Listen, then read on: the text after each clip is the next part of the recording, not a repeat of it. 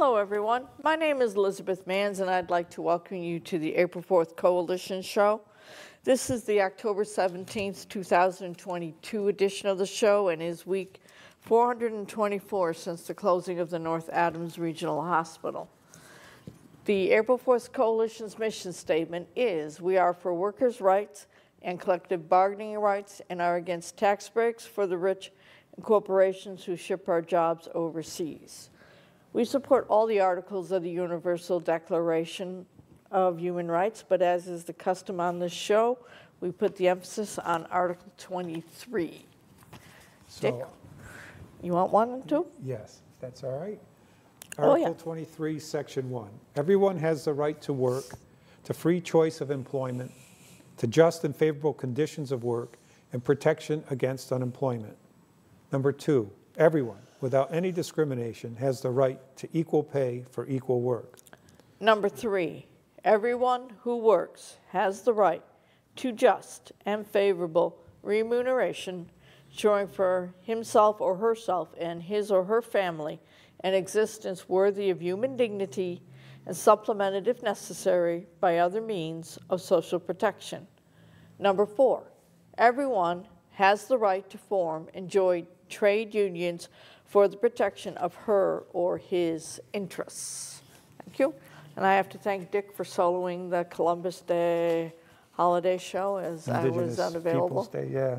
Yeah, or Indigenous People Day as Yes.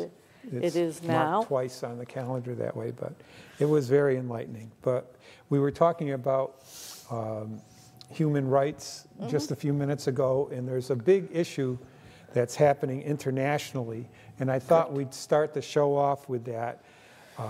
It's first of all, there's an editorial in the Washington Post that ran on the 13th of October, and it was an opinion from David Ignatius, who is an expert in foreign policy, and he has the ear of people high up in the Pentagon and the Department of State.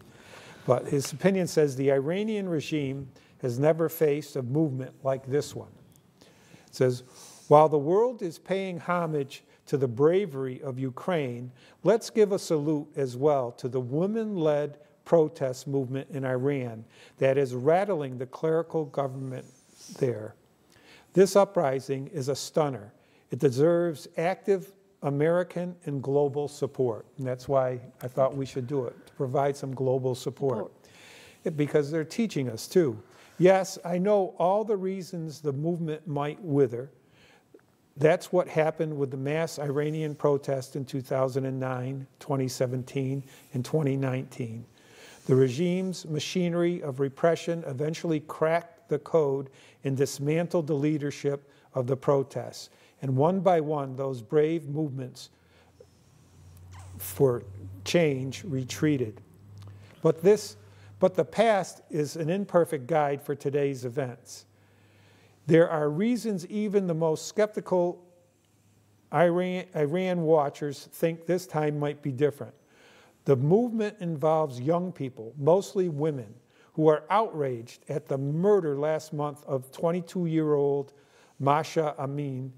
Their protests appear spontaneous and leaderless, which means there's no infrastructure for the Iranian goon squads to crack down on.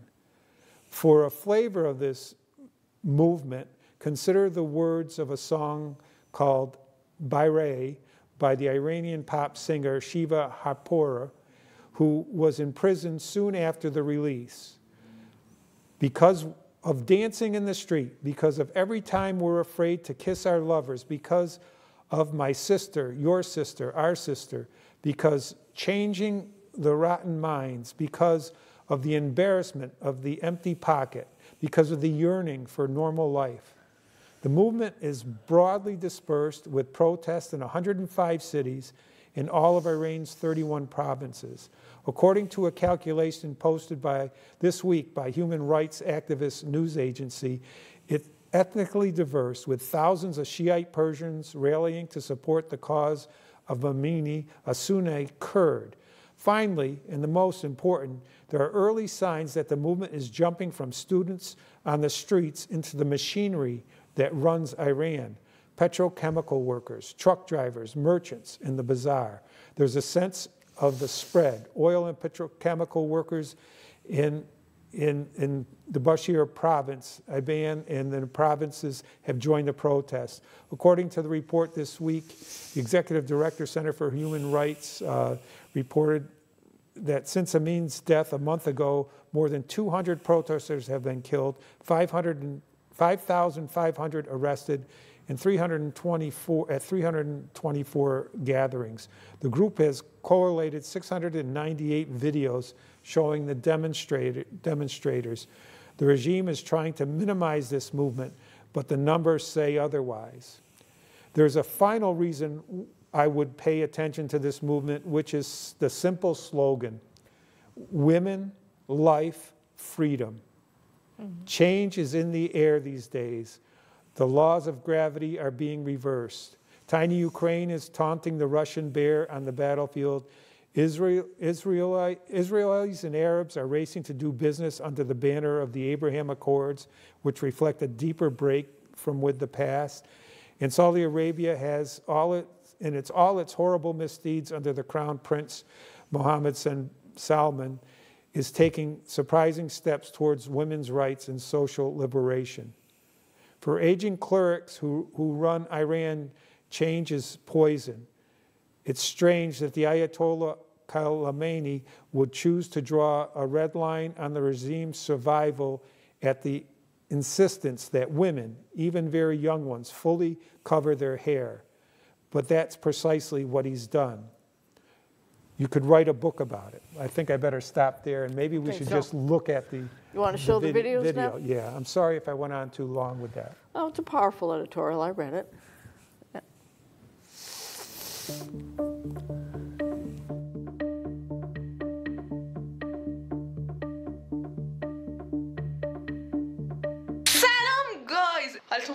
With a cheerful salam or hello, Serena Ismailzadeh welcomed people into what she called My Whole Universe, the video diaries of a 16-year-old. She could be any teenage girl anywhere in the world, goofing around, dancing, singing, just having fun. But this isn't anywhere in the world. This is the Islamic Republic of where life's expressions are anything but free. مخصوصا واسه زنها خیلی بیشتر مثل حجاب اجباری یا خیلی ممنونی عکس که واسه پسرانی. 3 months after that video, Serena joined the thousands of Iranian women and girls rising up for their liberties, demanding their rights. Serena was forever silenced on September 23rd.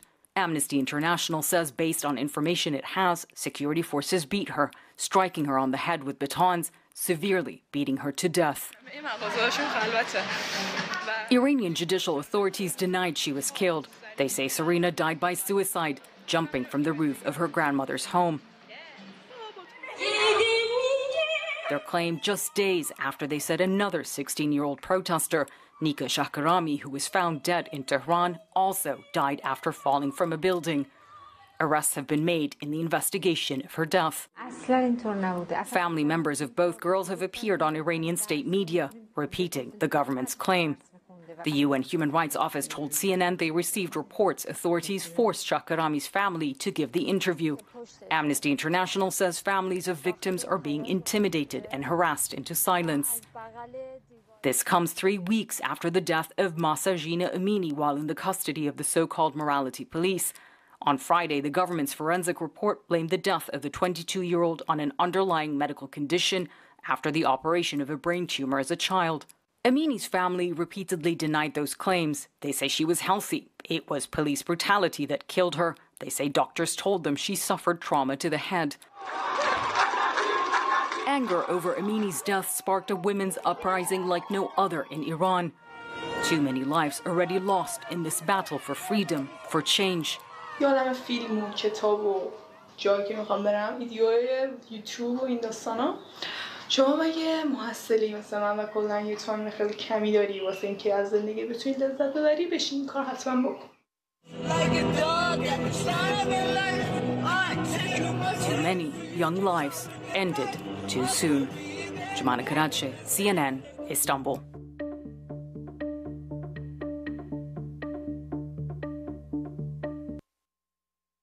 It's very touching when I see that younger sister. Yes, right there by her. Looking at her. Yeah. Wonder how she is right now. And now we have one from the BBC that was made last week, I believe. Okay. We're going to show that one too. By now, most of you have heard the name Mahsa Amini. Mahsa. Gina Amini. Mahsa Amini. A 22-year-old 22-year-old Iranian Kurdish woman who was arrested and detained By the Iranian morality police. Her crime?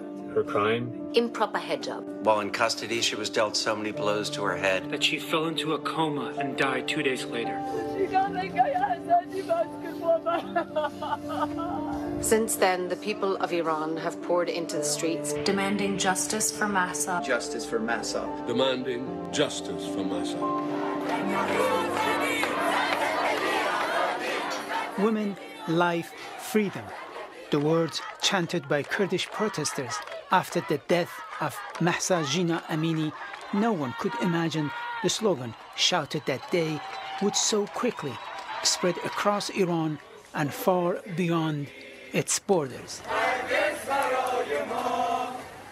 So following the death of Mahsa Gina, it suddenly gave people some courage, right? That kind of demonstration, that demonstration of solidarity, it gave women courage. And I think that was a very kind of turning point in the feminist movement in Iran. The first time I heard people across Iran, in different universities, people in the street, women in the street, chanting Janjian Azadi, woman, life, freedom, or liberty, I was filled with excitement. I actually was feeling like that I'm living through a miracle.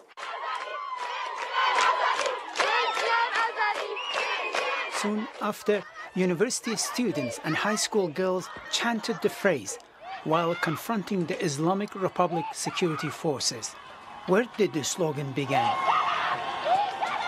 The origins of the slogan Janjian Azadi that we've been hearing echoing all around the world is rooted in the Kurdish women's freedom movement. It also represents the universal experience of Kurdish people in all four parts of Kurdistan, whether that's Turkey, Syria, Iran or Iraq, in the struggle for Kurdish recognition. We saw this being chanted in Syria against Daesh, the so-called Islamic State, and against Turkish invasions of northern Syria. And now we're seeing this chanted on the streets of Iran, particularly in the Kurdish areas, by Kurdish women. And this is no excuse, this is no coincidence. Since the Islamic Revolution in 1979, Iranian women have been fighting against compulsory hijab. 6 years ago, a group of women in the streets of Tehran removed their headscarves in protest, an act punishable by law. One of them was Azam Jangravi. The Iranian government pressured me and my family. They threatened to remove my daughter from my custody. I was given a 3-year prison sentence. While on bail, Azam fled Iran and now lives in Toronto, Canada, where she has joined the protests in support of Iranian women.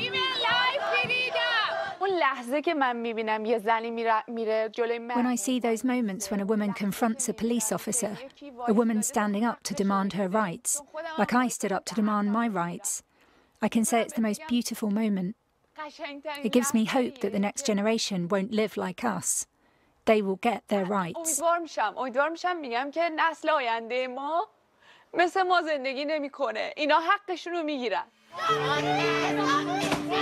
Since the beginning of the unrest, women and men across Iran together chant Women, Life, Freedom. This is the first time protests have been led by women and supported by men. Their slogan has given hope to so many Iranians that this time around the protest might topple the regime or force the regime to change its policies.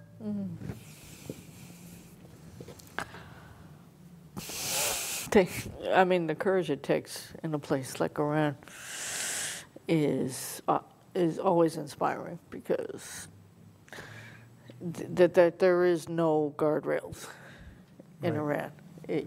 You stand up You're going to get tortured. You're going to get beaten. You could die very easily. It's all in the hands. And yes, finally, some fathers, some brothers are joining in. Right. And even some of the workers in different because plants. they are their daughters or their sisters or their mothers. Or their mothers. And to think, you know. Property of no one. That was and just remember, when you start hearing morality police, think Christian right in the United States. Yes. I have nothing against Christianity in and of itself because I'm Catholic, but the Christian right in the U.S. has the same goals, same ideas. Just women, my way or the highway. Life, freedom. Remember, that reminds me of Sojourner Truth. When she went to this, she considered herself a minister. She was a freed slave, and she took on the name Sojourner Truth, and she was at this convention. I think it wasn't far away from here. It might have been in Northampton, I'm not sure.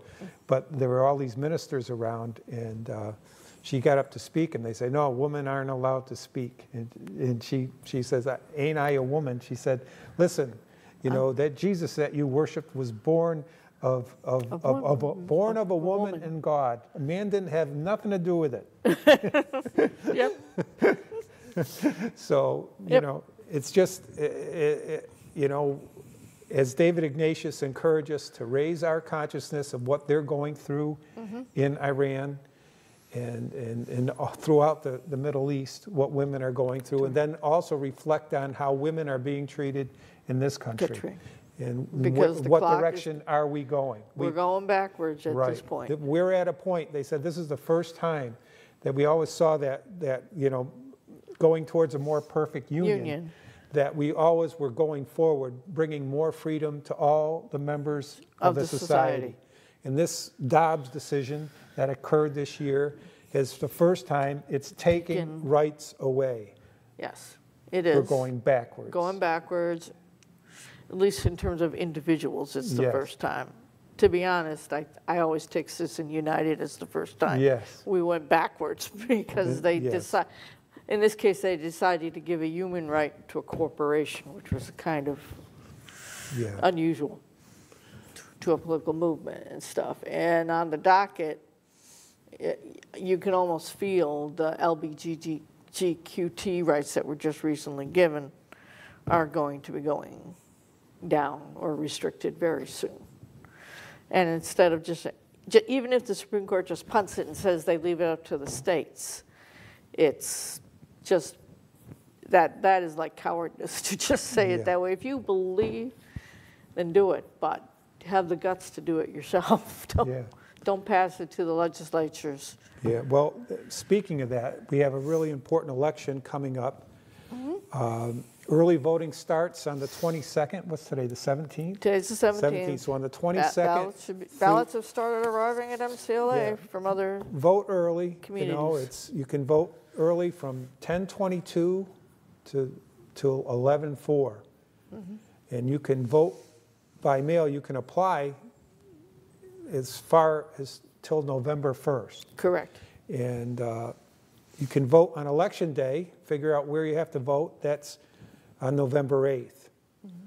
So we're going to do some more talking about this, but I thought we'd just go into like the AFL-CIO. And what they, who they endorse this year? Right, on the Massachusetts AFL-CIO website, it says Massachusetts AFL-CIO political program helps to elect candidates who believe the working people of Massachusetts should share in the prosperity of the Commonwealth.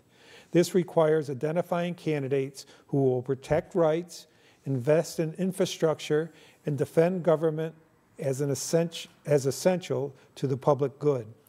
Our efforts are led by the Committee on Political Education, which includes the executive officers, the executive council, and our political and legislative director. The COPE mobilizes and educates union members to vote for candidates who reflect our values of shared prosperity and workers' rights. You want me to go on to the COPE program? Yes. The COPE committee uses strict criteria to endorse and help elect the candidates for the state legislature. Statewide constitutional offices, the U.S. House and the U.S. Senate. The COPE committee also endorses ballot issues. Other factors are considered include whether a candidate has introduced or testified on behalf of key legislation, whether they have made remarks supportive of unions and working people during floor debates, and whether they have participated in pro-union and working family activities, such as walking picket lines or writing letters of support. Candidates running for county or municipal office are not considered by the state COPE and must seek endorsement through the Central Labor Councils, which have the jurisdiction over local and county races.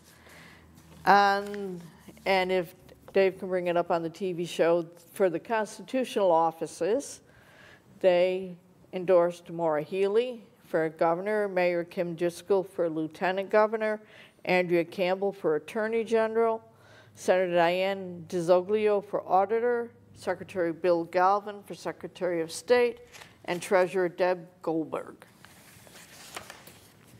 On to the U.S. House.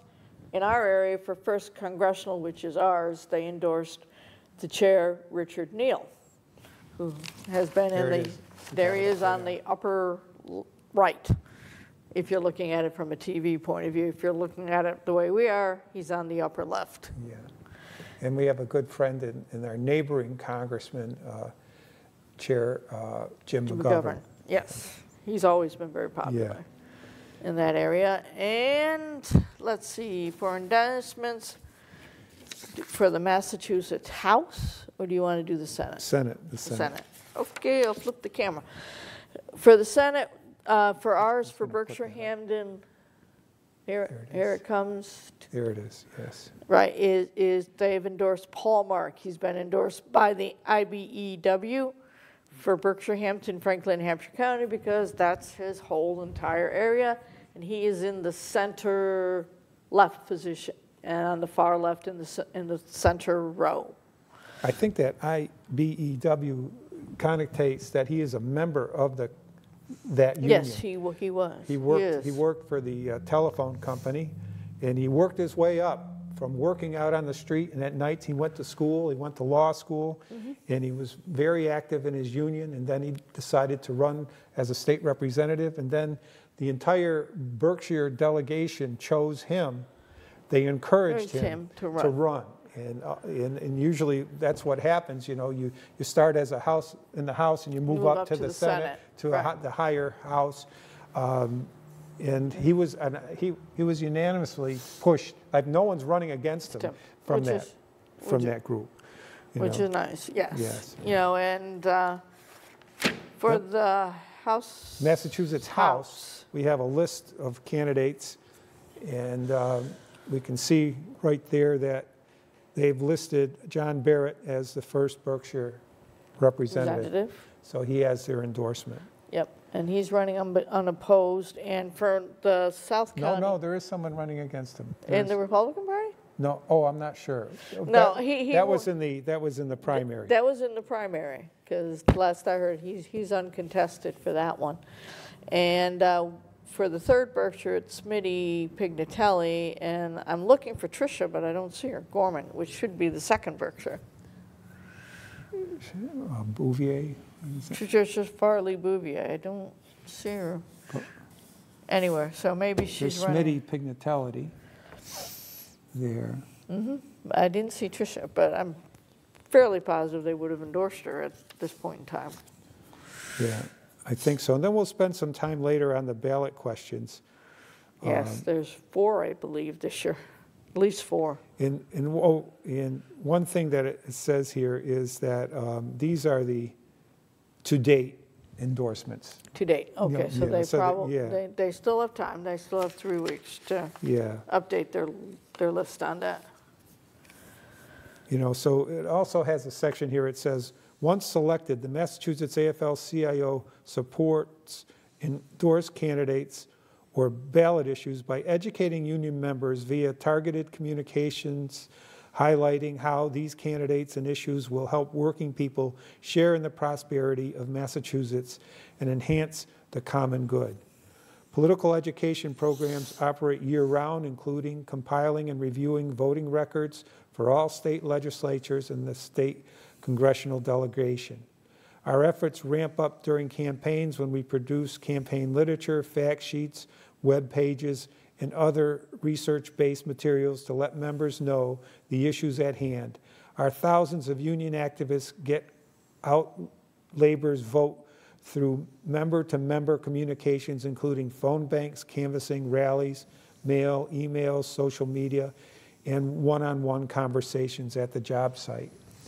And then that last paragraph, I don't know if you have about union member candidate school. Support. All right, there's also a union member candidate school. Support for union members running for elected office is top priority for the Massachusetts AFL-CIO and our affiliates. We know that when our members run on a platform of working people's values and receive unified support from the labor movement, we will win. Massachusetts AFL-CIO and its executive board are establishing a union candidate school to train our members to run for elected office from the local municipal level all the way up to statewide federal office. And then they just give us the candidate school and sign up for our weekly newsletter. So, yeah. But if you want to run for office or thought about it, there's no need. I mean, if you're a union member, you should take advantage of this and go to this candidate school. It helps you get your feet wet. Right, and there's also a website, it's called Run for Something, and there are people that will come and they'll help you. They'll interview you, talk to you, and then they'll provide the support that you need to get elected. And they're not just talking about, you know, national or state, they're talking about local elections, because we have to rebuild this democracy. It's been under attack. We have like 70% or something like that of the Republican, members of the Republican Party believe that the election was stolen and that in 2020. And they're already laying the groundwork to say it's going to be stolen in 2022 if any of their candidates lose. Right, and they're following the playbook of, like we talked about in past shows, about, you know, establishing tyranny, you know, and establishing, you know, anti-democratic forces within the society. Right. And so we advocate for unions, we advocate for democracy at the grassroots level. Yes, we do. And we're going to have to build it from the ground up again. And you got to vote, you know, like that theme song to Ralph Nader says, stand up and fight. We've been sitting for way too long. You know, we have to stand up. We've been comfortable. Yeah. So we haven't felt it until recently. So we have to get out and vote, get your friends and neighbors and your family members to get out and vote for those candidates that have been endorsed by the AFL-CIO because they work for working families. And they do. And as Mike says, the power is with the people.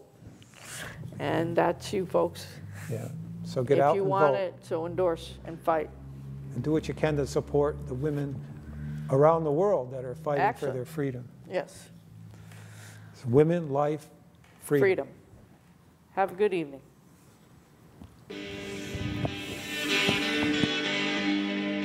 There's power in the factory, power in the land, power in the hand of the worker. But it all amounts to nothing if together we don't stand. There is power in our union. Now the lessons of the past are all learned with workers' blood. Mistakes of the bosses we must pay for. From the cities and the farmlands to trenches full of mud. War's always been the bosses.